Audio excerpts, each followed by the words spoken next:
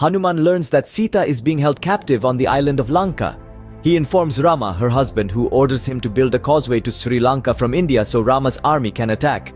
Hanuman collects his band of Vanaras and they begin throwing huge boulders into the sea to make a foundation for the causeway.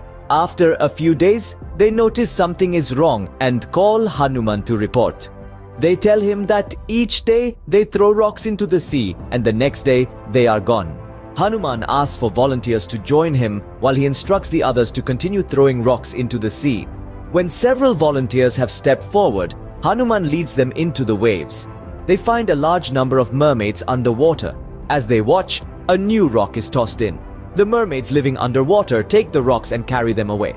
Hanuman looks for their leader. He spots a lovely mermaid supervising the others. He swims towards her, but she skillfully evades him. Time and again he begins an attack, but it comes to nothing.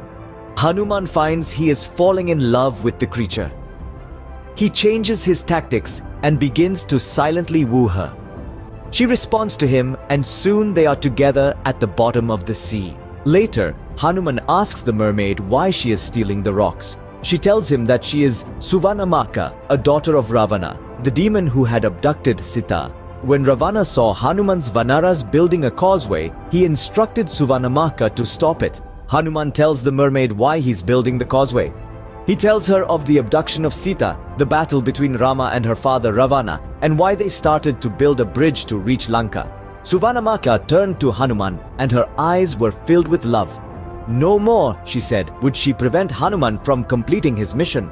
Her mermaids underwater would, in fact, return all the stolen rocks to the causeway. They parted as lovers part, but it was not to be the end for them. Hanuman had left a seed with Suvannamaccha, and soon she would give birth to their son Makyanu.